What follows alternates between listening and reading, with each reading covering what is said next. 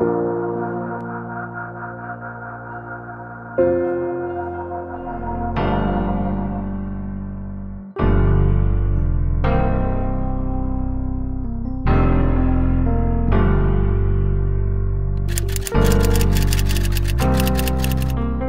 an intersex in Nigeria, and I advocate for intersex persons. Intersex is not a taboo. Intersex is not a disease. Intersex is not an abnormality. Intersex is a gift from God. We exist, and we should not be discriminated or stigmatized by our community, by our government, and people around us.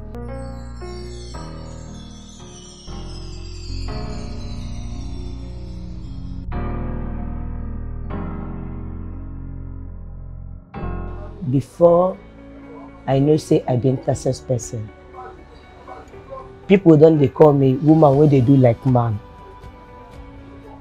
You know, and it don't they happen for a very long time.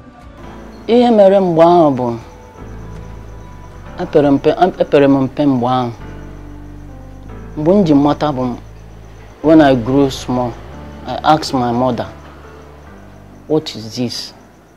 Some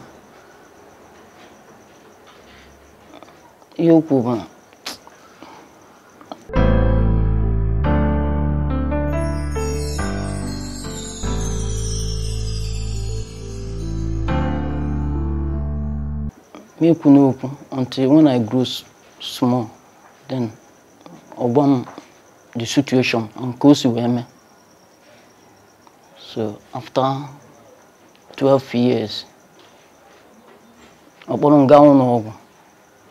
especially hospital.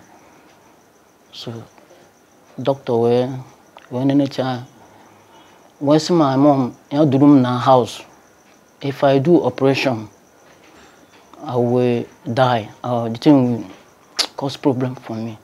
So that's why my mother left, carry me go house. Yeah. Surviving as an intersex person has not been easy.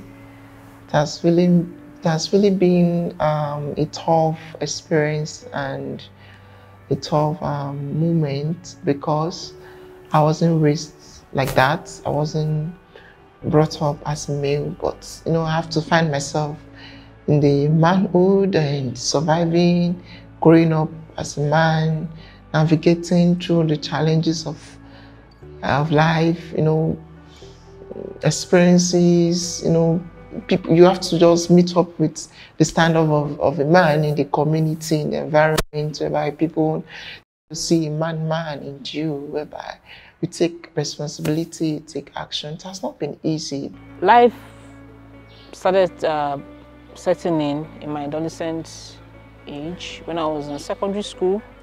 My early days, my JS1, JS2, JS3 thereabout, I started having serious pain in my stomach, and the pain wasn't going anywhere.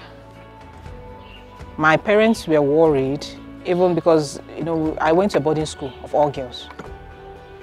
And I went to sick bay, they gave me a lot of drugs, nothing was changing. I went to hospital, my dad had to come. I remember that point, my dad had to come, take me to hospital, did some tests. But I wasn't asking so much about what was, because as a child now, what will you want? You just want to get better, that's your own. A lot of things happened, you know, from my primary school to secondary school. They gave us sanitary pad then. I never knew what it was. So I came back home. I was illiterately asking my sister, what did they use this thing for? They gave it to us. I don't know what they use it for. She was like, hey, bring it. You are not meant to use it. I said, why I'm not meant to use it? They gave it to me. They said, I am a girl. They look at me like I'm a girl. So why are you saying I cannot use it? And they say that if you reach this age, you are meant to be. And I'm more than that age. So what is that? That means something is wrong. Or you're not going to tell me. So she was like covering up. Ní àti bẹ̀rẹ̀ pẹ̀pẹ̀ ni mo lè sọ pé ó jẹ́ nǹkan ìnira, as in it's a very difficult task for me in the beginning of my life, not until tí mo discover, because nígbà yẹn mo rí oríṣiríṣi ìpèníjà especially ìgbà tí mo wà ní ilé-ìwé ẹ̀kọ́ alákọ̀ọ́bẹ̀rẹ̀ títí wọ ilé-ìwé ẹ̀kọ́ grammar. So oríṣiríṣi ìpèníjà ló wà kó tẹ̀ tó di pé mo mọ̀ pé mo jẹ́ intersex person. So mo rí oríṣiríṣi ìpèníjà gan tó jẹ́ pé ó sọ mí di èrò ẹ̀yìn tó jẹ́ pé mi ò nígbàgbọ́ nínú ara mi. Mo ní low self esteem fúnra mi. So oríṣiríṣi èrò ló máa ń wá sí mi lọ́kàn.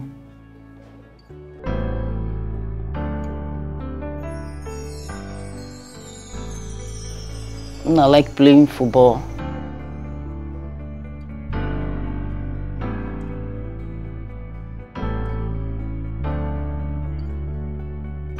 Monga mini festival because I'm na babo. Monga mini festival no worry. So na bath na bedroom is it all general bedroom. So everybody we are bathing. So I'm not know where my opponent beside me look my distance. I don't know. So later, now discuss, now who's there? And then around now, this thing have this girl have this, this girl have this, this girl. Is she? This girl is not a girl. It's a boy. You, this girl have something. In her way. It's like penis. I'm worried. I'm very worried. So now I'm amansi. So when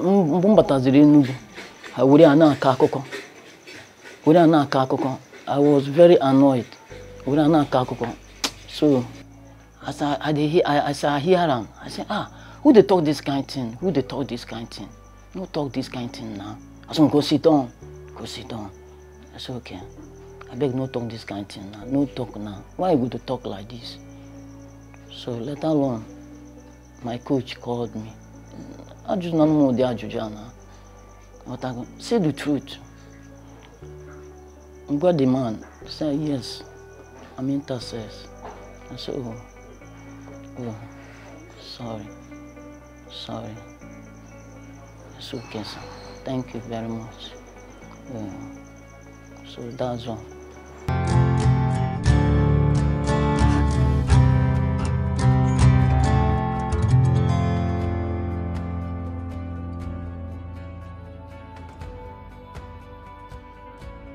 That if some mother see you with their daughter, they could say, make you no come.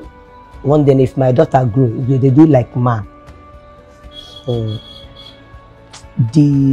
that kind of talk, they make me go down. So I always stay comfortable if I deal with guys with the play ball or with the talk. Right now, I just survive as an intersex person because I don't know who I be. And it makes me strong that if I want to do this, I know say there's people where they look up, maybe intersex person will never know themselves. So I will have to keep on pushing to overcome some things to make me strong day by day. Yeah, there was no side talk among my family, but there is no side talk among my mates. Yes, because my parents, when I was growing up, my parents didn't allow me to play with some kids. You know, they tried protecting me to the extent that my mom has to come to my primary school to start teaching there just to make sure I'm safe. They transferred her to my primary school just to make sure I'm safe, not to, because childhood playing in primary school, and I do this one, I made this one. So all those things will eventually showcase you or expose you to people. So I was just always, it's either I'm with her or just in class, not trying to do anything. And still during my secondary school, I still have to protect myself very well. triplet. Mom triplet. So Muneto, I saw I'm an intersex a person. So I asked my mother, what of my twins? And I want this kind of a thing. Why? Also notice that teams where came. So when they grew, I saw this thing. I saw myself. I'm an intersex person. I was very annoyed. So when I grew, I'm going to Maka say play. So one person from as one keep them. Some why? Look at this thing. Is it penis or what? I don't know. So when I grew up, I went to school. You know, my life is different with others. So that's all. I wouldn't say they have treated me fairly, because even from growing up, even from family, knowing that I look different, now some people can see me now, and even now people still sometimes don't know where to classify me. Sometimes somebody address me sir, ma, or this boy, girl. Sometimes they'll ask, are you a boy, are you a girl? I remember one experience growing up that a guy was passing and touched me by my chest. That touching was not like sexual harassment. He turned and said, I just wanted to confirm if you're a girl or if you're a boy. Yeah, that happened when I was around 13, 14.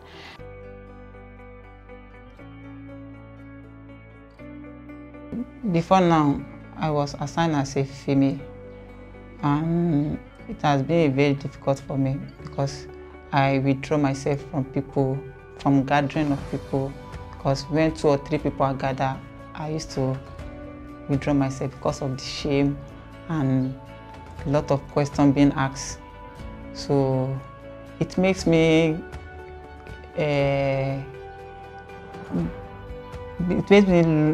came out low in school because I couldn't concentrate with my education. I come to a stage that I have to withdraw myself from secondary school because of the shame and because of the bullying and so on and so forth.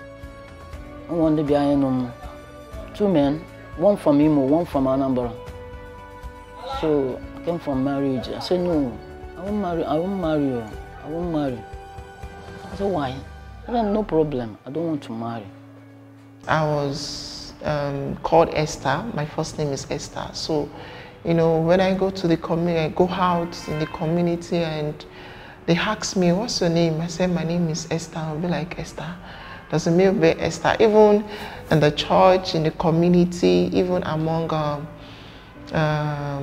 my friends, even in the medical settings, it has not been easy. You know, obtaining my legal documents, backing them up, changing the names, it has not been easy. Or you enter a gathering of spaces of different people, and you understand that when people get to know that you are an intersex person, they accept you without judging you, just the way they will accept, this is a female, this is a male. Or maybe I have a different gender identity, maybe as a because I am a non-binary person, my pronouns are they, them. There are no provisions for that in this country for you to say, okay, you're a non-binary person, or identify, or my passport or my identity carried, but my identity still carries female. So it's problematic. There are no policies, there are no laws that can help you to navigate, or instead the laws and policies are there are the ones that will make you infringe on your rights, that will give people right to, you know, make people want to stigmatize against you, have the right to stigmatize. You know, when laws and policies are giving people rights to stigmatize, that is what we have here. There is a doctor I met. He was like, and we need to see your parents before we can do anything. That they have done you surgery, because I was open. I opened myself to the doctor. So, but then during that's at my age, that then I know all the surgeries. I know I was going to hospital. I'm at my hospital. I know surgery, but when make it cover, we do surgery. And when make it say, nah, all we do now, it had a So I involved my parents and went back, called them. So when I called them, they already know. They was like, you even need to come back, that we have been waiting for this, that they have not even seen this type of thing. So the doctor, they started using me as trial and error till this stage. So all the surgery they were doing, they are not sure of what they are doing. But my parents, I'm not going to blame them because they were doing everything possible to make sure I'm fine. And it ended up, all the surgeries was very, very harmful. Yeah, I have to say. It's important that the medical school here in Nigeria and also across the world starts researching and working with intersex community to understand us, putting it in their curriculum to make the young generation of doctors, even the old ones too, to understand intersex bodies, to understand what it really means to be intersex, not just on the surface, to use the lived experiences, connecting with intersex persons, intersex activists, asking us questions, working with us. Because when you are trying, as a doctor, as a medical professional, you want to give your patient the best treatment. You want to give your patient the best information that you have. And treatment is not only when you give them medicine. Treatment is also when you advise them correctly, giving them the right information that they need.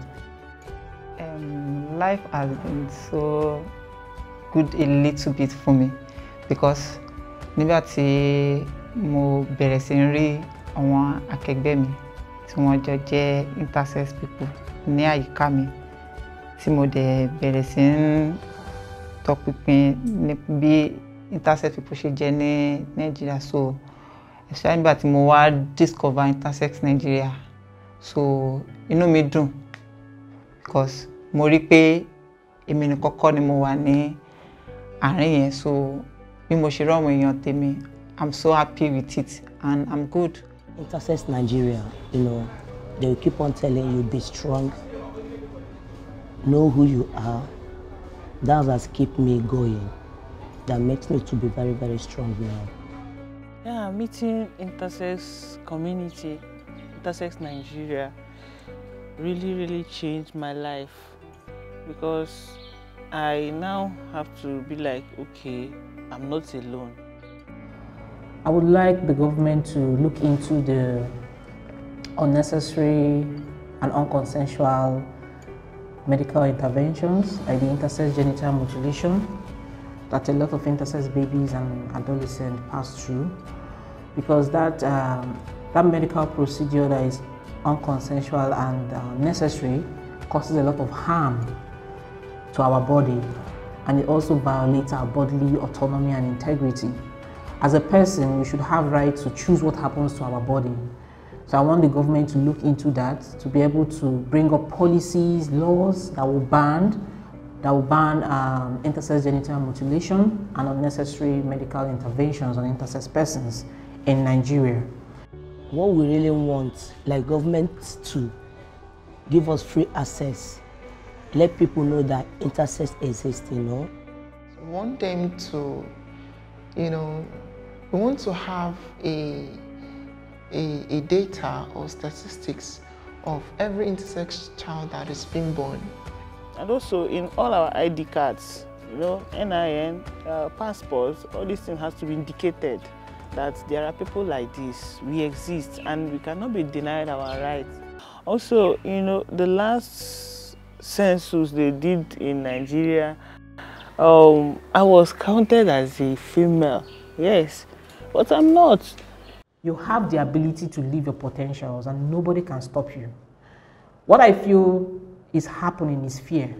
The fear of what will people say about me. If you can conquer that fear and accept yourself the way you are and live your life, let it be like it's more of, I want to get this, I want to get employed, I want to get into school, there is a problem, then find the community of your kind. Intersex Nigeria is here. We have intersex persons around different places. Just a click, we'll be here for you. We have met a lot of intersex people that are now living their full potentials because they came in contact with us, they discussed with us, they found out that actually what people are saying is a taboo, is a curse, is a blessing. So what I will tell you is that you're a blessing, nothing is wrong with you. All you have to do is take that bold step. You just need one bold step to communicate. You mustn't talk to Intersex Nigeria if you don't feel comfortable, but I would advise you, speak to us if you need advice, if you need information, a click away. But see yourself as all you need. You are not less a human being than any other person.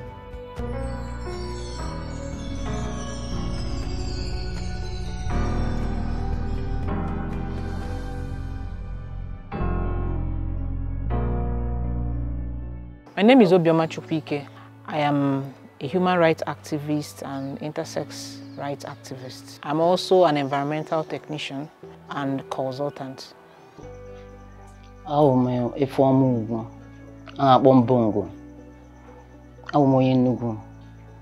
intersex. My name is Ugula Vechisom. I'm a blogger. I love cooking, I love traveling, and also I was born an intersex. My name is Akinebiremide Raphael, formerly known as Akinebiola Jumoke Rebecca. I'm an intersex person and I'm from Osun State. My name is Tosin Ondulami. I am an intersex person. I'm based in Nigeria and I'm from Ogun State. My name is Chamaka, but friends, they like call me Don. And now here I do work. I'm from Imo State and I'm an intersex person. We are a gift from God and we are proud. Intersex and proud.